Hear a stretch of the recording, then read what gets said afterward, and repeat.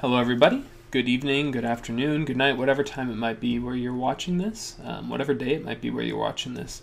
I'm here again to talk about another topic from Calculus BC's second semester, in this case focusing on two more convergence tests that we can use to determine whether particular sums, well, the sums of particular terms of sequences, are going to converge to a finite value or diverge. And in this case, we're going to be focusing on two series that both have the same kind of idea of comparison. We're going to be using some other series we know a little bit more about that might be a little easier to work with to guide our intuition and eventually our actual proof to determine whether or not another series that's a little bit hairier, a little bit crunchier or more complicated, a little spicier maybe even, whether that series is going to converge or diverge. Before we get there, as I've done the last few days, I like to kick things off by just kind of talking about some of the things that have been going on lately. Today brought interesting order, that's Desmos, but basically the new orders from Sacramento County are to not go anywhere, not go out, unless it meets some of these requirements. So some interesting things that you can read online to kind of see what's out there whenever you're seeing this, but basically you can only leave for essential needs. Before that order came down, I went to the school to pick up some stuff, drop off a few things, and also just to kind of acknowledge the fact that it's looking more and more like that'll be basically that the school year may be over in its traditional form, that we may not get to go back to that classroom. And for me, even though I like it here, obviously, I clearly like my house. I like walking. You should see the floor where I walk, the same path, and the treadmill that I wear down. But even though I like it here, I obviously feel a lot of attachment there. So I went in to obviously get stuff, but then also just kind of to say goodbye of sorts to it for the year and to acknowledge the kind of disappointing feeling that is that whatever little adventures and fun things that would have happened, as well as obviously the instruction. I clearly like the instruction a little bit too, but that all that part of the year is probably over.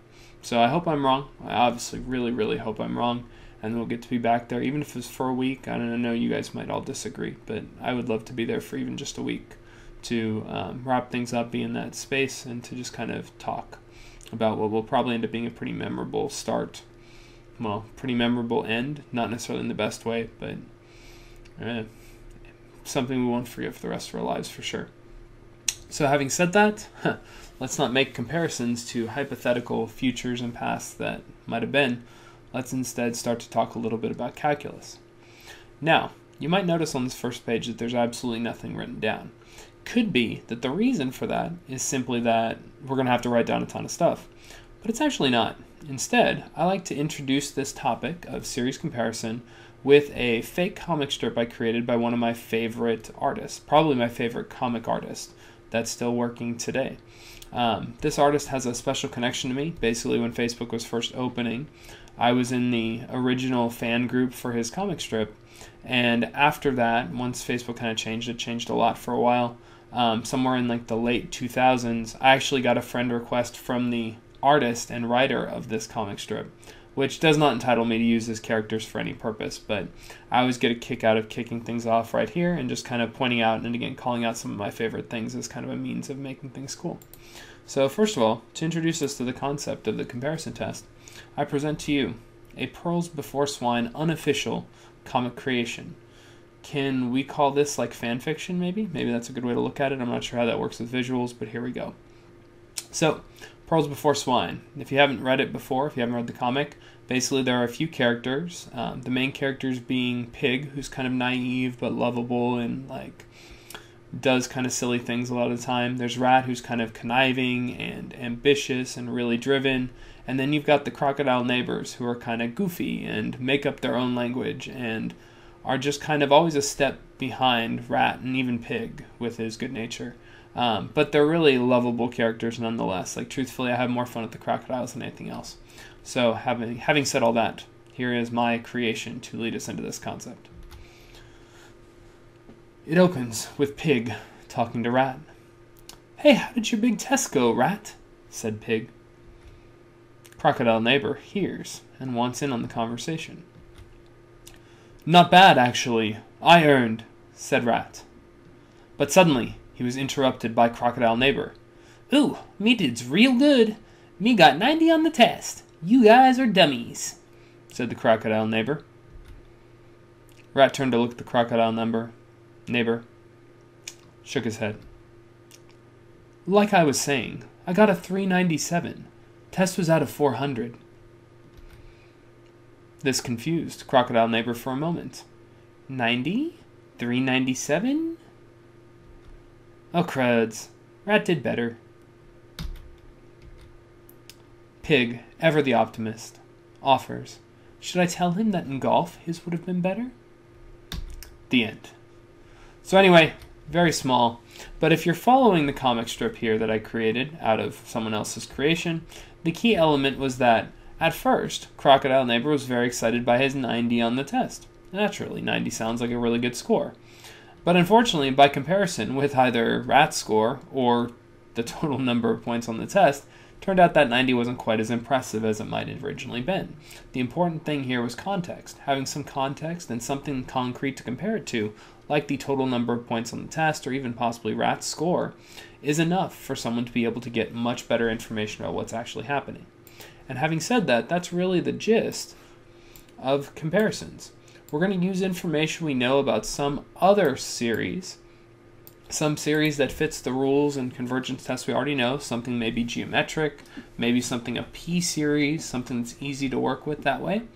And we're going to use that information to draw a conclusion about a new series. So having said that, there are two different tests we're going to look at that fall under this category of series comparison tests. We'll start with the more concrete one. I will say it's a little clunkier. The second one is far less concrete, but super easy to work through. And truthfully, it's one of those skills where people that are really comfortable with series often do it in their head to decide converge or diverge. Not in formal situations where you have to justify things, but at least for the very beginning. So kicking things off, we're going to first look at what's called the direct comparison test. So let me make sure I've got this right. I want to be able to see it. Even though you've probably figured this out already, I actually have no lenses in my glasses because they reflect really poorly. So yeah, I'll squint at it for you. So what does the direct comparison test do? Well, first of all, the direct comparison is all about comparing two tests. One that's bigger, one that's smaller. And of course, depending on which one you have and what relationship you're looking for and whether you're trying to determine divergence or convergence, your options will differ.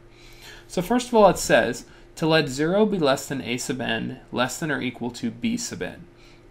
So an important thing to note right off the bat is that both a sub n and b sub n are positive. So that's an important first step, is we're requiring these series be positive in order for us to perform what's called a direct comparison. So a very important first step for us. Also, it's really important to note that a sub n is smaller, just based on the inequality. I'm not talking something else. Just a sub n is smaller, b sub n is bigger. And I guess if you're looking for ways to remember that based on the names, b for bigger, a for amoeba, which is really small, or atom, however you want to think about it. So there's where we're at right now. So we've established those two things. These are two things we're going to take with us into the rest of this statement of the direct comparison test. First of all, it says in statement 1, because there are two different options here, if b sub n series converges, then a sub n series converges also. So in thinking about this, trying to mention this, like a good way to kind of, I feel like, oh, there it is. I was going to say a good way to look at this would be the following statement. If the big series converges,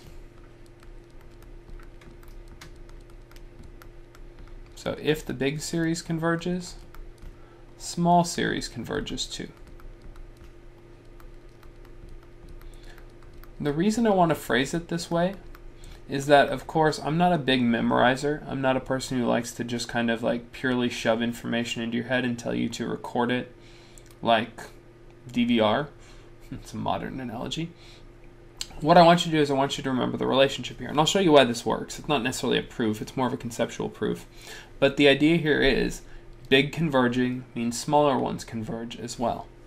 So now as far as the explanation I can offer, and as I said, this isn't really a proof. It's just kind of a conceptual explanation for what's there. Let's say that we're looking at the series b sub n. Since we're told that b sub n converges, that means that b sub n is going to converge to a sum L, which is a real number. That's just what we mean by converges. It's like we're saying that if you added up all infinity terms, and by the way, the hidden part and assumption here is that this is from 1 to infinity. If you added up all the terms of that infinite series, the sum would be some real number L. So far, so good. Next, we look at the statement that we are given. We know that a sub n is less than or equal to b sub n. That was just given to us right up here in the problem. That's just a fact. We're taking it as a given. Having said that, though, as soon as we know that a sub n is less than or equal to b sub n, what that means is that every respective term of the series, of each series, or sorry, I'll say it this way, every respective term of a sub n, the smaller series, is smaller than the corresponding term of the bigger series. So what that means is if you add up something that has all smaller terms and compare it to something that has all bigger terms, you'll see, of course, that the series of sum of a sub n is less than or equal to the series sum of b sub n. So far, so good. Having said that, then, let's take a look at all the information we've compiled at this point. Given all this information, we now know that 0 is, of course, less than or equal to the sum of a sub n. And the reason we know that is, of course, if all the terms of a sub n are greater than 0, then their sum has to be greater than 0 also. Nothing really fancy there. But then, in addition, we also know that this has to be less than or equal to b sub n. But b sub n, we just saw, is going to converge to some finite value L.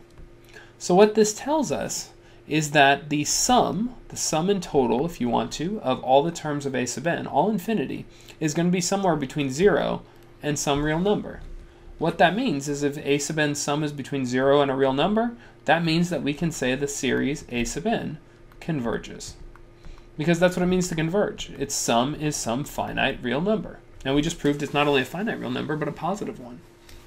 So therefore, we've just verified the fact that, honestly, I called this not a perfect proof, but I think this actually might be the real proof. I could be wrong, but it actually looks pretty legit to me, honestly, as I'm looking at it here. But again, there's your explanation for why it is that it's happening. And then just for the sake of including it, I'll put proof in here as well, just in case. Okay, having said that, the direct comparison test includes a second option. The second option says, if the series a sub n diverges, then the series b sub n diverges also. So translating this into big words here, if the small series diverges,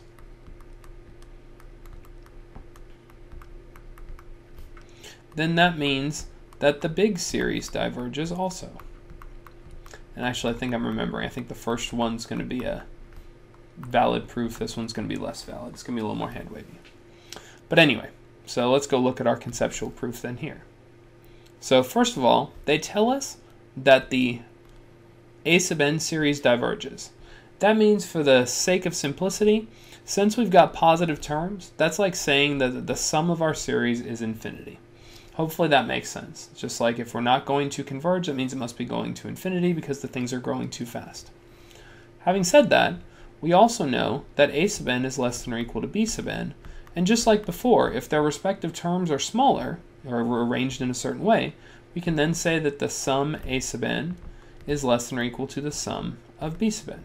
So again, nothing's different about that line. In fact, I could have just copied it from up there, but I did not think of that until right now. Joke's on me. From here, next thing, and I want to make sure I say this correctly. That's right. We do know that the series for sure follow this pattern. 0 is less than or the sum of b sub n, or excuse me, of a sub n, and it's true that a sub n's sum is going to be infinity. But then we also have, as given, the fact that b sub n's sum is going to be less than or equal to the sum of a sub n. Right? Because that would make sense, because we actually already just stated that. So what we've just shown is that the sum of b sub n is greater than or equal to infinity. And that means the series b sub n diverges. And sorry, I'm writing it down below because I don't know where my face is on all this. And so there we go. So we've just shown that in this case, the smaller one diverging means that it has a sum of infinity, and since the other one's bigger, it has to have a sum bigger than infinity as well, which means that it diverges by our definition of diverging. So there is the the direct comparison test. We look at a series that we know something about that maybe behaves in a similar or very easily comparable way to the one that we're trying to prove. And then we show that one is either always bigger or smaller, depending on our goal. And then we state that it's a direct comparison. So now, there's a lot going on here. Like, this is actually a little bit more complex than it might seem when I'm saying bigger than infinity diverges, smaller than a real number converges. So let's actually look at a couple examples, and I'll try to work through them very carefully for you. So the first one we're going to look at asks us to determine whether the series converges or diverges, and our series is the sum from 1 to infinity of 1 over n squared plus 8 to the n. So we actually have a couple different options that are here. Now, in looking at this particular series, we want to choose a series to compare it with. And truthfully, that's kind of the art form of the comparison test, is choosing out of every possible series in the world, the one that we're going to make as our comparison. So in looking at this expression, something that jumps out at me more than anything else, not just because I'm drinking a lot of water, is I see a part that looks a little like a p-series. Like, take a look right there. I see 1 over n squared. What that does, and this isn't necessarily going to always work, but it looks like a good strategy, and often it is. What I'm thinking is that 1 over n squared is something that's a really strong structure that's a part of this particular series. So what I want to do is I'm going to go ahead and compare it to another series that looks just like that. In particular, I'm going to compare it to the series from 1 to infinity of 1 over n squared, a p-series that we know a whole bunch about. So basically from here what I'm going to do then is I'm going to look at this series that seems to behave in a similar way to the one we're going to compare with, and I'll think about whether it converges or diverges. So what I'm noticing here, first and foremost, is that the series from 1 to infinity of 1 over n squared definitely converges. And then of course the reason why it converges is it converges by p-series. Now I haven't done any work to support this, so I do need to say of course that p is equal to 2, which is greater than 1. So what that means is that I can use I am aiming to use this convergent p-series to show that this crunchier guy, the one with a little bit of extra cayenne pepper on it, that spicier one is going to converge also. Now using the direct comparison test, notice that if we're trying to talk about a convergent series, we're going to have to use this version right here. We need to look at the situation where the bigger series converges and then make sure the smaller one converges also. So what that means for us is I want to show that the one on the left is less than or equal to the one on the right. Because if that's true, we'll show that our bigger series converges, and then that will prove that the smaller one will converge as well. In fact, I feel like I should have written bigger and smaller, lo siento. Okay, so having said that, we need to now make a valid comparison to show how these two compare. So what we're going to start with is we're going to start with what I call a term-by-term comparison. What that means is we want to try to just look at the terms. We'll forget about the series for a second. Remember how on the proof kind of explanation, at least, that we went through, I did this blue step where I said, well, if that's true, then the series come out. What that really means is that this part's going to be free no matter how we do it. Instead, I want to work on showing the comparison of the individual terms. So what I'm going to start with is I want to eventually show that this thing is smaller than this thing. Before I can do that, though, I need to look at their denominators. So specifically, I've got n squared plus 8 to the n, and I've got n squared as my denominators. And I'm going to point out here as well, as we look at those denominators, that in addition to just looking at the denominators, we're only interested in n values greater than or equal to 1. Because that's what the summation says. Sigma notation says we're starting at 1 and then going up forever, but we're starting at 1. So that means n is greater than or equal to 1. Now given, actually I don't think it would have made a difference if we didn't say that, but given that, looking at these two, which one's bigger, the one on the left or the one on the right? Now this is going to feel like you're doing something wrong, but if you said the one on the left is bigger, you're absolutely right. So it is definitely bigger. If you plug in 1 right off the bat, 1 plus 8 is 9, and that's way bigger than 1. So clearly the one on the left is larger. Now at first you might feel despair and go, oh no, it's just not working. How am I going to get there? I thought we were trying to show that it was smaller. But the nice thing is, because those guys are smaller, let me make sure I say this correctly. Yes. Because those guys are smaller, we can then flip both sides. And although it's maybe not the way you've thought about it before, that actually reverses the inequality. In fact, some would say that just like if you multiply by a negative, it's the same thing if you raise both sides to a negative power. The idea being like just so you can kind of see where this is. I'll erase this in a second. 1 over big equals small. And 1 over small equals big. Something to do with like direct proportionality, or I'm sorry, inverse proportionality, or inversely proportional. Like there's a bunch of different ways to describe it. But the important thing is that that reciprocal thing actually reverses the inequality sign. And the cool thing is, now that we've done it and thought about it a little bit, that was exactly the comparison we wanted. So what we've now shown, again, making sure that I'm doing things truly, that's definitely true. So what we can say at this point is because that's true, we can then say that the sum from 1 to infinity of 1 over n squared plus 8 to the n is less than or equal to the sum from n equals 1 to infinity of 1 over n squared. And keep in mind, we already established right up here that this one converges. So having said that it converges, let's make sure I do this correctly, we actually have everything that we need. So now we've just shown that a larger series converges, and since both of them are positive, that's actually all that we possibly needed. We can then conclude everything by saying this series, and I'll write the whole thing out there, I'm going to be responsible and respectful of that series name. We'll say that that series converges. And then here when we cite our stuff, we could call it the direct comparison test, but that's not really strong enough. Instead, what we want to note is the comparison that we made with another series. So I'll say it converges by direct comparison.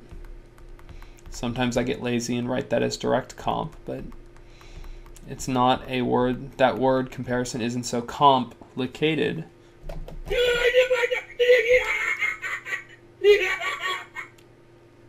So I don't have to worry about too much by saying it. The important thing is it says converges by direct comparison with, and then we just cite one more time the series that we held it in comparison to, which was our convergent P series right there.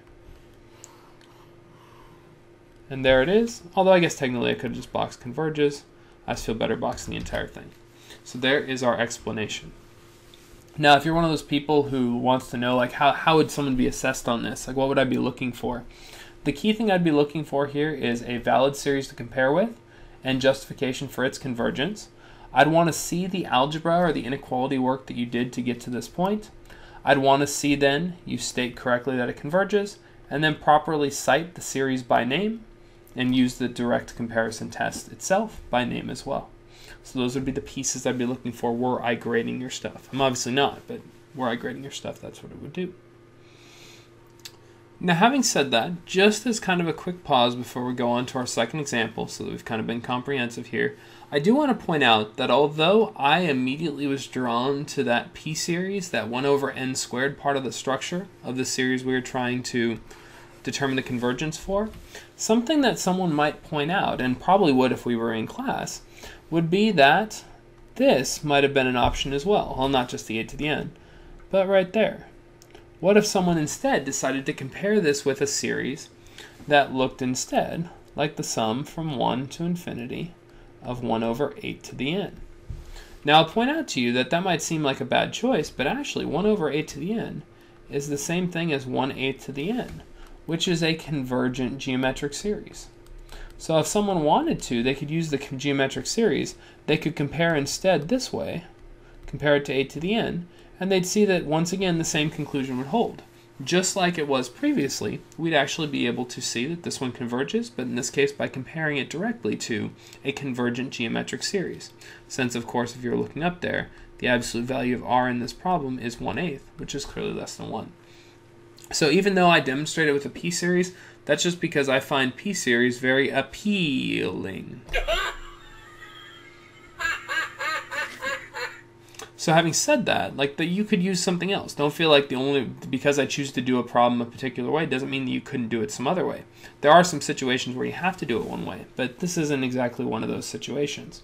So I'll mention in here really fast that we could also compare. Ooh, I've got my British accent.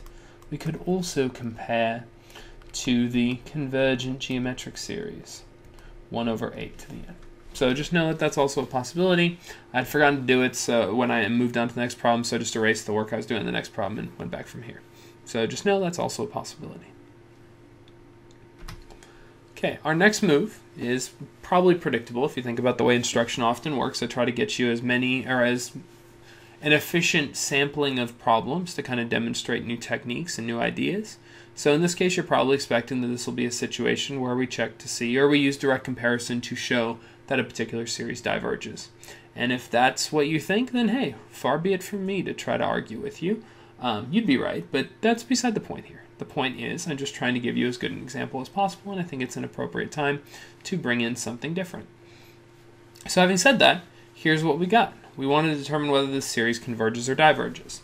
So in this case, after looking at that last example, it's probably tempting to think, oh, well, I just have to compare it to whatever denominator I want. You might want to start to pick. So before you start to just pick whatever, let me point out that there are two different series that are kind of hiding down here, and we want to choose the best one to go with. And I would argue in this problem that there really is one series that we should choose. So looking at those two, aside from the fact that that square root looks wicked sweet. Okay, never mind, it doesn't look that cool anymore. For some reason it looks really neat to me. I don't know. So if we're looking at these two series, let's think about what we know. Do we know anything about the sum of 1 over square root of n? The answer is yeah. Yeah, that's a p-series. And in fact, looking at this p-series, since it's a p-series and the power would be 1/2, because that's what a square root is, in fact, we'd be able to say this p-series diverges. So that would be a valid possibility. So if we're going to go in this direction, we'd be looking to talk about divergence. On the other hand, do we know what's happening with 1 over ln of n? No. Yeah, no. I don't know. I don't know what's happening. It's not a p-series. It's definitely not geometric. I mean, what else do we know at this point? Like, we know p-series, we know geometric. The integral test? Do you want to try to do, like, you want to anti-differentiate this? Not to mention, it doesn't even work at 1 because that wouldn't go very well. Like, do you really want to try that? I don't think you want to. So my thought is, this is actually a situation where although there are two things in the denominator, we really only have one choice. I want to use the p-series. I love p-series. So here we go. We're going to look at the p-series instead. See, this is one of those times where, like, in-person live instruction is so much better than just looking at a page because I erased all that good thinking and discussion that we just had there. Well, discussion is just me talking to the computer. But you get the idea. So from right here, what we want to do is we want to compare this to the series that looks like it's similar. The sum from 1 to infinity of 1 over the square root of n. And just for the sake of clarity, since p-series may have been something you learned really recently, that's the same thing as 1 over n to the 1/2. So there's what we got. This would be a divergent p-series. And if you wanted to wait, I could buy that. This diverges as a p-series. And specifically, it's a p-series with p equaling 1/2, which is less than or equal to 1. So basically, we're trying to compare this to a divergent p-series. So keep in mind, as soon as we establish that this one diverges, that forces the direction of the inequality that we need to set up. And by that I mean it forces how we're going to compare. We need to show that the one we're looking at is larger than this diverging one. If we can't show that, then we can't use direct comparison. That's always a possibility. It could just be a futile effort, like sometimes things are in life. So in this case, we're going to hope that this works out. Now, before we start things off, I'm going to start by making a comparison, just like we did on the previous one. I'm going to look at the denominators too, since both of them have a really nice numerator. So I'm going to look at the square root of n minus ln of n, and then I'm going to compare that to the square root of n. The question for us is which one of these things is bigger when n is greater than or equal to 1. So now, interestingly enough, when n is equal to 1, we get square root of 1 minus 0 and square root of 1, which means they're completely equivalent. So we just need to, this doesn't help us in any way, but it's something there. Now after that point though, if we plug in any larger value, what we'll have is some value that's positive, and we'll be subtracting that positive thing. So we're going to minus something positive. So if we subtract something positive, that means this side is smaller than the one on the right side. And that should make sense. I mean, obviously we're not going to get a rational number after 1, But if this had value, let's say 3, clearly the one on the left is smaller because you're subtracting something positive.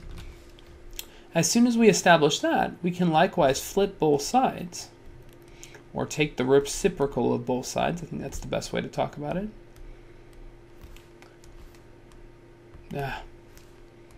And then that, of course, flips the inequality as well. So what we've just shown is just by simple comparison, I'd say this is a simple comparison, that the terms of the series we're looking at are larger than the terms of that divergent p-series. Now, having said that, as soon as we establish that, that means a natural follow-up is the fact that the sum of those terms on the left side from that larger series means that the series sum is going to be larger than the series sum of that divergent p-series. And since this thing is equal to infinity, or is diverging, or therefore like having its sum tend to infinity, this suggests that our sum is going to in fact diverge as well. So to wrap this thing up, we'll finish off just the same way we did the last one. We'll be able to say that therefore our sum from 1 to infinity, I was going to say n, but 1 to n infinity, of the square root of ln minus ln of n, we're going to say that that one diverges. And of course our reasoning is that we just showed that that series that we're trying to figure some stuff out about is actually always larger than a divergent one that already goes to infinity. If you're bigger than infinity, guess what? You might as well be at infinity too. So in other words, we'll say that this one diverges, and we'll say it diverges by direct comparison. But we don't want to just say by direct comparison, we want to say direct comparison with what? And we would say then with the series n equals 1 to infinity of this 1 over the square root of n. So what we've got, the same situation as before. We pick an appropriate series to compare with. We discuss its convergence or divergence. We make a valid algebraic comparison. We make our decision correctly about diverges in this case. And then we state the test by name as well as including the series that's there as well. So that is direct comparison. Now again, I haven't given you the worst possible examples to use. There are some nutso ones that are kind of uncomfortable ones that are out there, I think is the best way to describe it. There's some ones that just kind of drive you crazy and make you uncomfortable as you're working through it. But these are pretty simple problems. I'm trying to keep it very straightforward so you get that concept in your head, because I think conceptually this is way more important than just being able to purely execute that technique. Now having said that, before we go on and I give you your try it so you can take a look at these things, I do want to include something that's a little bit different. I don't think we've ever had this before, maybe once or twice in the course of calculus at some point. That's a WO. That stands for watch out. This is a situation where lots of people get confused and make mistakes. And it's one of the few misconceptions that's really out there with the direct comparison test. It's pretty straightforward. So in this case, what I want to point out is that the direct comparison test doesn't always do everything you want it to. Take, for instance, this series. So in looking at that series, I think a natural thing to want to compare with would be this guy. Do you remember the name of this series? Harmonic. Yeah, it's the harmonic series, exactly. And this series diverges. You could say because it's the harmonic series, I'll actually do that. You could also say as a p-series with p equals 1, whichever way you want to approach it. So we're going to say it's a divergent harmonic series. Fair enough? Yeah? Cool. Having said that, now that we've mentioned that, a natural comparison would be to do this. Well, we'll look at those denominators. It's pretty clear that for n greater than or equal to 1, actually I'm pretty sure this is true for all values of n, but for sure for n greater than or equal to 1, clearly the one on the left is larger than the one on the right. Flipping both sides, we end up here. We get that 1 over n plus 1 is less than or equal to 1 over n. So that naturally leads us to that comparison of their sums. You feel like you're getting some where?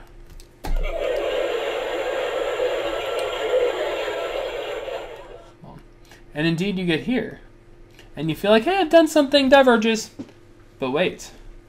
All we've shown at this point, because this one diverges, is we've just shown that this series is smaller than a divergent one.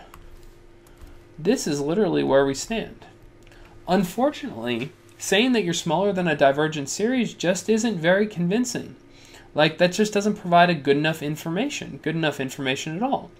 Basically, if your series is smaller than a divergent one, that could mean that this is infinity. It could be equal to infinity, and in fact, this case it is. But it's also a possibility that instead, this thing could converge to some real number L. We just don't have enough information. Because L is less than or equal to infinity, so is infinity. Both opportunities are still there. What this tells us is that this test is inconclusive. So it is possible that you attempt with good intentions to work through the direct comparison test, and you accidentally run into a mess and just come into a situation that just doesn't lead where you thought it was going to lead. In this case, this is one such situation. It leads us to an inconclusive result that doesn't actually show us that the series diverges or even converges. It tells us nothing, unfortunately. So the direct comparison test is not a world beater of sorts. It's just a good technique for certain structured problems. And again, if you're wondering how it is that we're going to attack this one, we'll talk about that in just a second. For now, I want to give you a little bit of time to work through the triads corresponding to direct comparison. If we're thinking about direct comparison, all you need to do is work your way through these two problems on your own. Basically, one is not a full direct comparison, like you don't have to actually do the test, it's just asking you whether you can use it. And the other one is asking you to do a full direct comparison. So like many of these things, even though I've attached it to something with a QR code, given you something to practice with, I don't necessarily recommend that you just go through there and if you get the answer right, you call it a day. Instead, I'd say it's better to actually look at the written solutions for these things that will be posted eventually if they're not already. So please do take some time to try to perform and practice and perfect the direct comparison test. I'll take a short break and then I'll come right back and I'll work through the next section of the lesson too. Alrighty, hopefully you've had some good time to work through those direct comparison practice problems and you feel pretty solid about it, even though, as I said, it's a little bit more of the cumbersome test. It's a more cumbersome test for sure. So having said that, the next one we're going to talk about is absolutely not cumbersome unless you really don't like evaluating limits at infinity. In my personal opinion, this is the cleanest, the finest of the convergence tests that we're going to get. And I believe there are 7 or 8, maybe even 9 that we'll see in this unit. This is by far my favorite. It's the one that I take advantage of by far the most frequently. It too is a comparison. It's going to look in some ways similar to what we did before, but it's going to be much cleaner, more algebraic, or more calculus-based, more analytical. So here it is. It's called the limit comparison test. And at first, it may look like gibberish. It's a little confusing. It's a little out there. So I'll just break it down part by part, then I'll give you a little bit of some context for all this stuff before we start looking at it. So the limit comparison test says, first of all, assume that a sub n and b sub n are positive sequences. Or more likely, since they're going to be parts of a series, that the terms a sub n and b sub n are all positive. So it's important to establish that they're positive because you'll see that it requires, the result depends on it being finite and positive. So having said that, we next talk about the fact that the limit of the ratio of a sub n to b sub n is equal to L, where L is a finite positive number. So the idea is, if we take those two sequences, and technically they're sequences for now, they're the terms of series, but they're sequences at the moment because there's no sum just yet, and we evaluate the limit of their ratio, and that limit of the ratio is equal to some finite positive number, L, could be any finite positive number, but note that that means it can't be 0, infinity, or something negative. Then either both series a sub n and b sub n converge, or both series diverge. So the idea is, if you know the behavior of one of those two series, and you can get the limit of their ratios equal to a positive finite number, then you know that the other one's going to behave in the exact same way. If one diverges, the other diverges. If one converges, the other one converges. So having said that, this can be a little bit tricky because sometimes you're used to getting a result and then checking a result to decide whether it converges or diverges. Here, it's all about what the original one did and then what your result, and then getting a result that confirms the original one behavior matches the new one. So it can feel a little bit weird. The word that I use to describe this one, I'll write this down here. The word that I use is series similarity. This is always how I've thought about it. I can't remember if that was something that Mr. Pikarski described at one point, or my brother did from Mr. Sanchez, or someone else, or if I learned it myself from Mr. Friedrich. But that idea of series similarity is what's here. We find a series that behaves just like this one. We kind of take a more complicated series and we boil it down to its parts. And then we look and see, okay, well, what happens with these parts? That's really what the limit comparison test is doing. It's giving you a tool that lets you boil it down and compare it to something really clean and easy to work with. And as long as you've chosen a valid one, you end up figuring out whether or not the series behaves the same way or not. So having said that, the key element with so many of these series that we haven't really talked about just yet, and really I focus on instructing you about each one, but a worthwhile question is to ask, well, when? When am I going to use limit comparison? And the truth is, when to use each test is probably something I'll talk about at the very end of the unit. But for now, the question of when would you use limit comparison is usually pretty easy. I usually talk about any rational series. That's usually where I'm pulling out the limit comparison test. So it's a ratio of polynomials is excuse me. The ratio of polynomials is typically my first go-to. In addition to, oh, by the way, I should say in here, as I did in my notes, it's a non-P series, though. So we're not talking about P series. If it's a P series, just use P series. But any rational series would work really nicely with it. And then also, any ratio of exponentials. And that's different than a rational. Rational is specifically polynomials. But any ratio of exponentials would often make this a good choice as well. And again, you'll run into situations where you want to use the limit comparison test, assuming I convey my enthusiasm and love of the limit comparison test to you. Like, you may want to use it might not work every single time, but trust me, this is a series test that works really nicely. And although I'm going to ask you to show your work with so many of these things, on an AP exam, say, there may be a multiple choice question that asks you which of these series converge.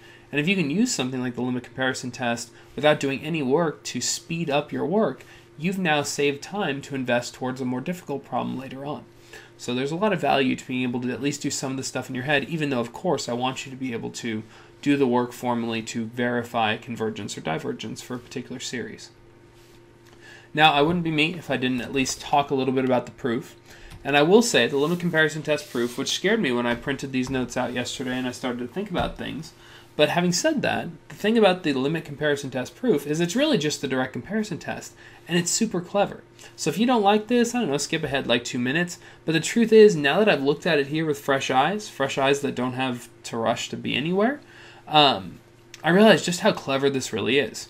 So starting things off, it starts with the same necessary conditions about a sub n and b sub n being positive, and then it takes that statement about the limit of their ratio being some positive finite real number we're calling L. So because that ratio has a limit equal to a positive finite number, that means that the ratio converges. Like, we haven't necessarily thought about that before, but the sequence that is the ratio a sub n over b sub n has to converge, because that's just how we defined it. We said if the limit as n goes to infinity is equal to a finite number, then we say it converges.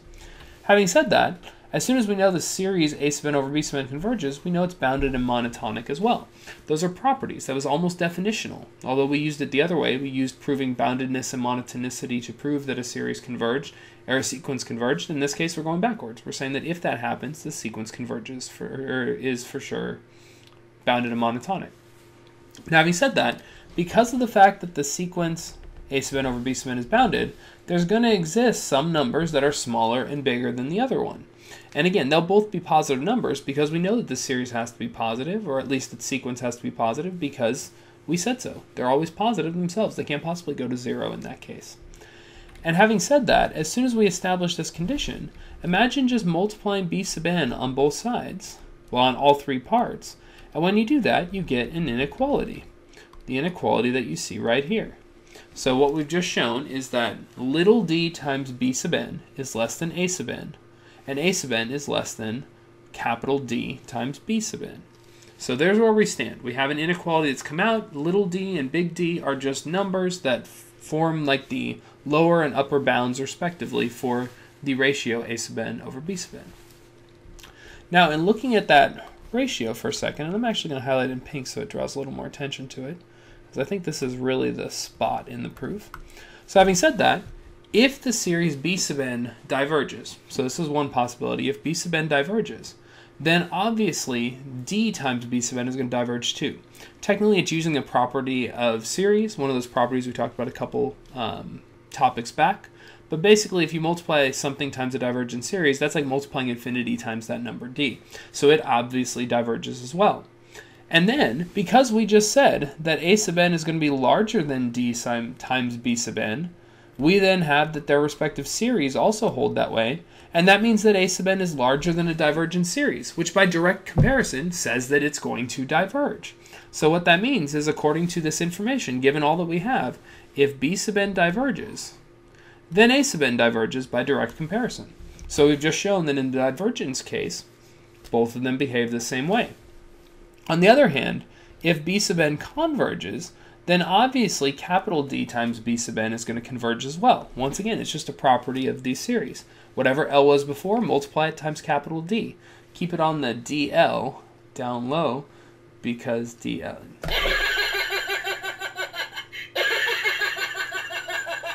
Yeah, whatever, you're not watching the proof anyway. So beside the point, I was excited by that, but that's okay.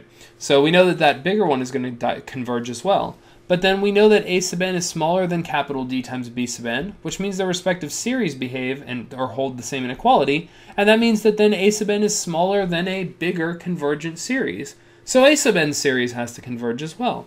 So once again, direct comparison makes everything work out nicely.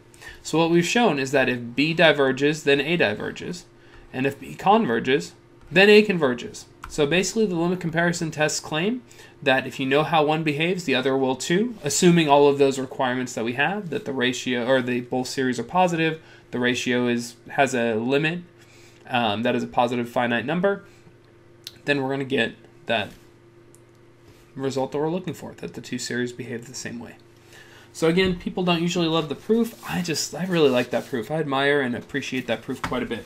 But I'm guessing you're probably more the kind of person who wants to see this in action. Let's actually do precisely that. So we're going to look at a couple examples here, and I think I just have two, so this will probably move pretty fast, and I'm hoping that I contain my enthusiasm long enough to... Sorry.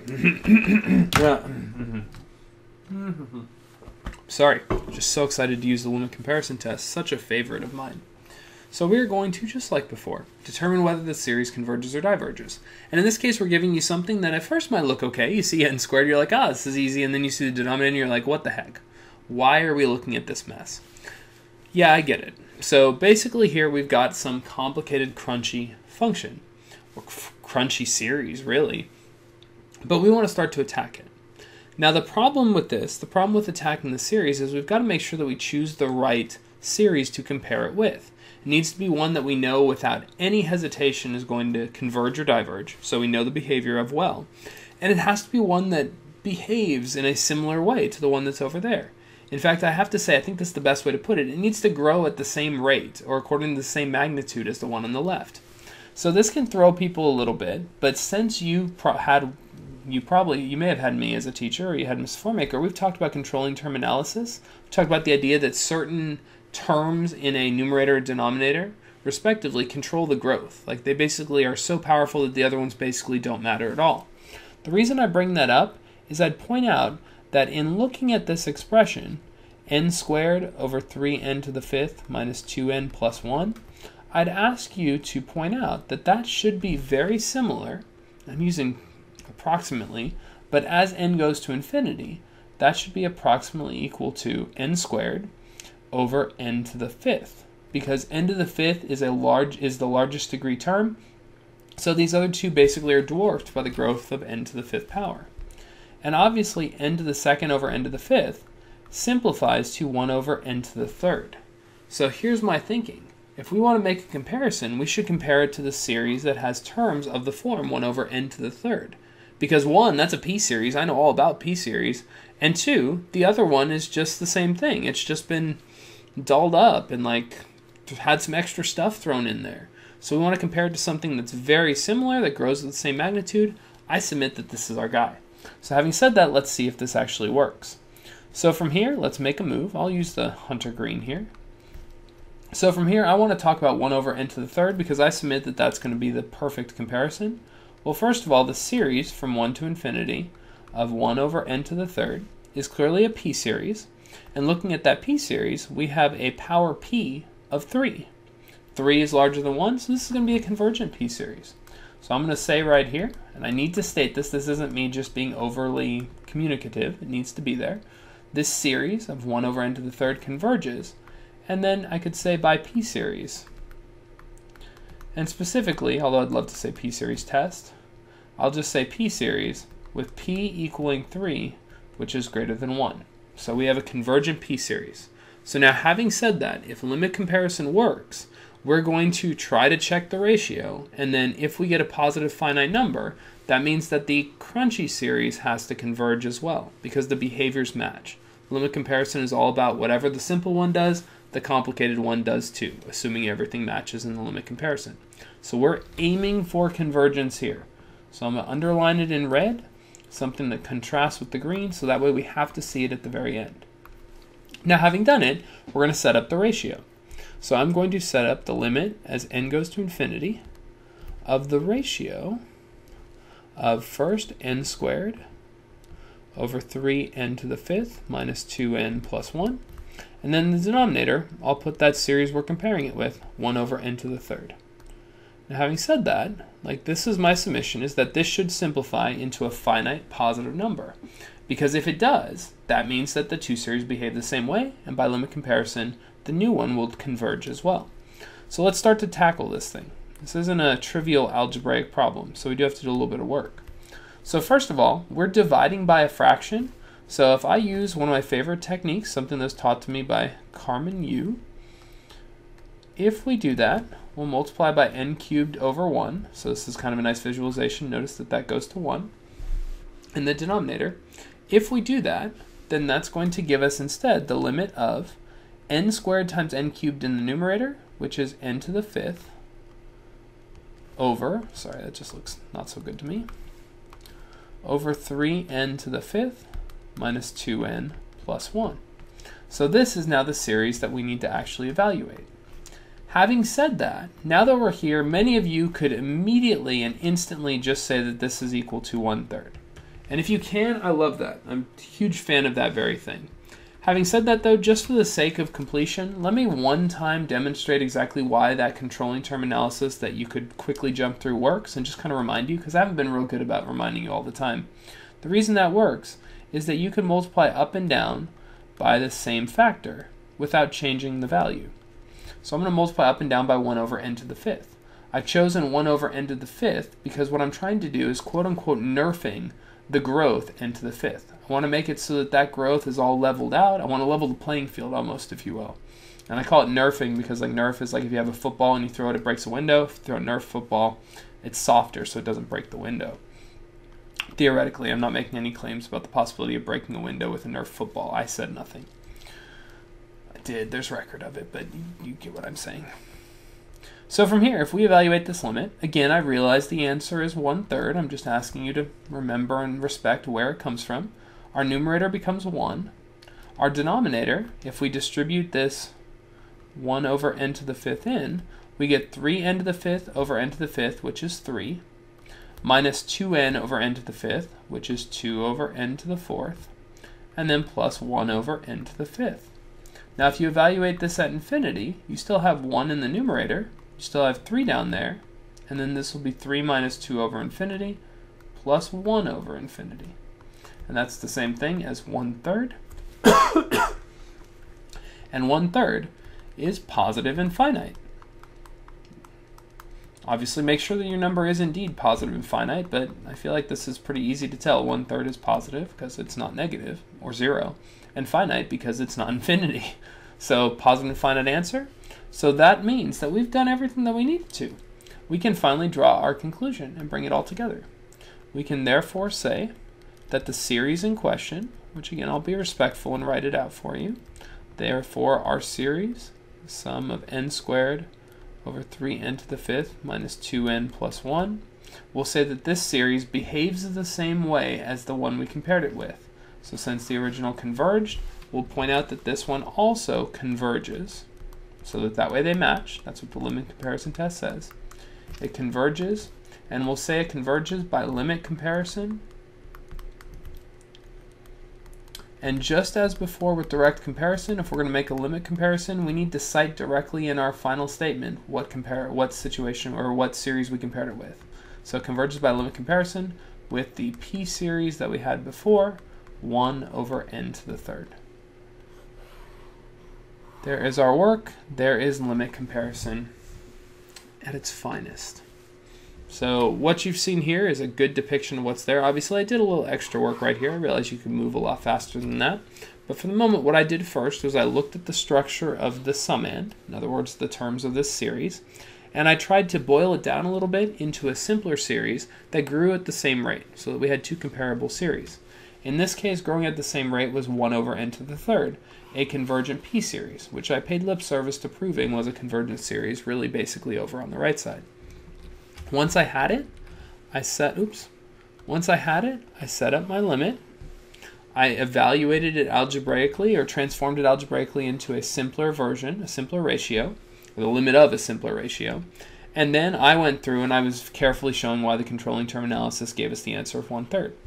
Once I got to the final answer of 1/3 though, I saw and observed that 1/3 was positive and finite, which means that the limit comparison test says that both the original series that we were trying to analyze and that simpler one, which for us was the p-series 1 over n cubed, both of them are going to behave the same way. So since the p-series converged, so did the crunchier, spicier version that we were tasked with evaluating and checking.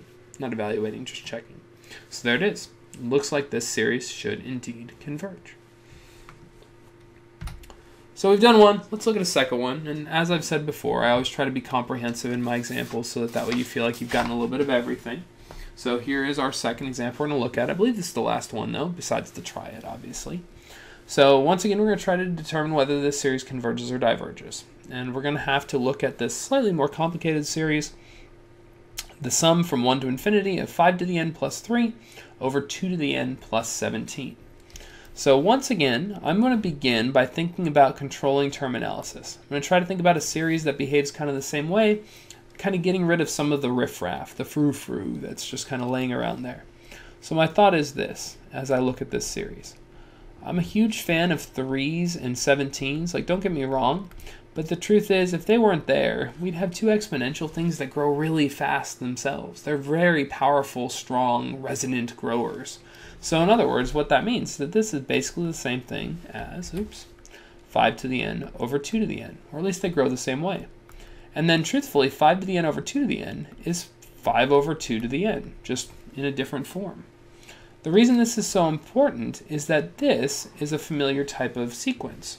Specifically, it's a geometric sequence. It says we're going to multiply by 5 over 2 over and over and over again. Because of that, this geometric sequence has a ratio, a common ratio of 5/2, and that value is positive, which suggests that we have a divergent series. So my thought is we're going to try to compare it to a divergent series, 5 over 2 to the n. So let's set up the comparison itself. First of all, let's analyze this series that we want to look at. So far, we've just mentioned 5 over 2 to the n. We'll formalize it and point out that this is really us trying to analyze the behavior of 5 over 2 to the n. Our theory is that's going to be the perfect limit comparison for us, or the perfect series to compare with. So having mentioned that, 5 over 2 to the n, we know that this is going to diverge. So I'll say that it diverges by geometric series. And I could say geometric series test as well. I'll be comprehensive here. Geometric series test. And specifically, I'll point out that the absolute value of r equals 5/2, which is greater than 1. So we have a divergent geometric series. So different. First time we haven't dealt with a p-series here specifically. So having said that, let's next set up the limit. So we're going to do the limit as n goes to infinity of our numerator, 5 to the n plus 3, divided by 2 to the n plus 17. And then I'm going to pull this up a little bit, give myself a little more space. I'm an aesthetics person, I can't lie. All this is over 5 to the n over 2 to the n. And again, if you're wondering why I didn't put it in exactly this form, it's because I can kind of see where things are going. It'll be easier to have them separate. You'll see why in a second. So having done that, I'm going to pull that same trick that I've mentioned before, the one that Carmen kind of pointed out to me a little while ago, or last year. So having said that, we'll take the limit as n goes to infinity. In this case, if I distribute everything through, obviously in the denominator we get 1. In our numerator, we're going to have a 2 to the n distributing in. That'll give us 5 to the n times 2 to the n, or 10 to the n, plus 3 times 2 to the n.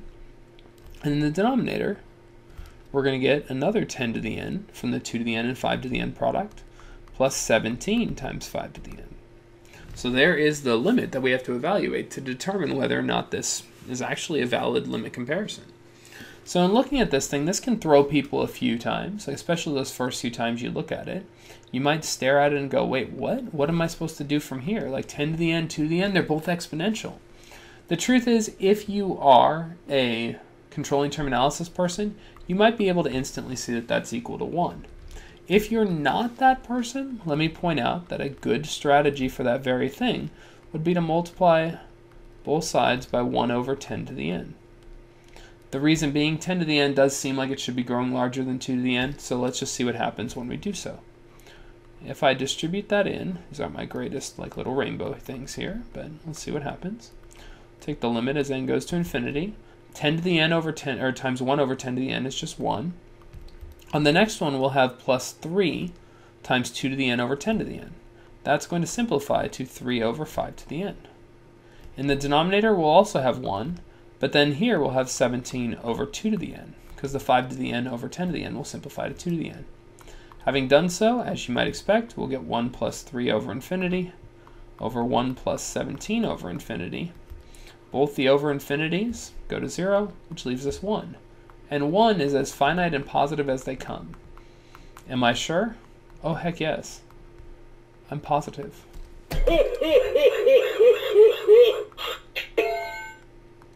So we've just shown that the limit of the ratios gives us a finite positive number.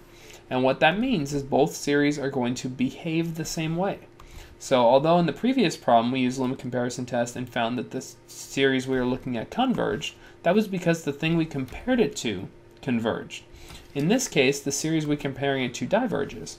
And since limit comparison is all about telling us that the two series behave the same way, our final conclusion is going to be that our crunchier series, the spicy one that we were looking at for the first time, that series diverges. And I think I used red last time, I'll do the same thing. That series diverges because, again, it's got to match the behavior of the original. So this one diverges by limit comparison. And just like before, I want to cite the series that I made the limit comparison with. By limit comparison with, and then I'll include that series, which was that divergent geometric series, 5 over 2 to the n. And there is our answer. And as well as our work. Really, all this work was us just leading to the answer. And we saw that once again, whether converging or diverging, I'd say that the limit comparison test works really nicely. You can see that there is a little bit of artistry that happens here. Right here, we do have to make some tough choices to choose which series to compare it to. And then we do have to use some of our existing series convergence knowledge to make a valid proof that that series we're comparing it to converges or diverges. Don't neglect that part because it's usually the easiest bit. And then, yeah, there's a little bit of algebra. But again, the algebra is not too crazy, not too wild. It's the same kind of algebra all the time. You're multiplying by the reciprocal down below, and you're ending up checking if a number like 1 is finite or positive. In this case, we did. We got there, and we're confident that this series will diverge, in fact. Having said that, that leaves us at the end of this lecture. We've got the second triad for you, or I've got the second triad here for you. So it's got a couple questions. The first two are kind of your standard use limit comparison test to work your way through. I'd say with both of these, as soon as you feel decently comfortable with the limit comparison test, I'd say you should always just look at the series beforehand and make your determination or decide pretty quickly whether you expect it to converge or diverge. I'll give you extra practice with that later on, or I'll try to develop or find a way to post some tools that have extra practice with that very thing. But having said that, like that's just kind of a good thing, a good strategy to get used to. It's kind of your number sense or calc sense kind of stuff that you're doing with series. Having said that, those first two are traditional problems to kind of work through the proof for. The last one is a little more problem solving, and it turned out to be a little more interesting than I expected. I thought I was like all clever writing it. It turned out to just be kind of it wasn't as cool an answer as I thought, but you might find it interesting to think about. There's some cool cases that you might play with. But in any event, hopefully this has been another good lecture that's covered some good material for you and helped you what's the word I'm looking for? Helped you get your mind around, wrap your mind around, there's what I was going for. Help you wrap your mind around both the direct and limit comparison tests as potential tools to demonstrate that a series converges or diverges depending on the situation. As always, I've enjoyed bringing this to you and presenting this and producing this for you, using my own equipment and my own stuff in my own time. So thank you for watching. Again, hopefully you're learning some stuff. Hopefully everything's fine where you are. You're staying well, staying inside, washing those hands, and keeping your social distance at a minimum of 6 feet.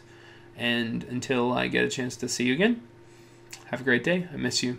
And thanks again for watching.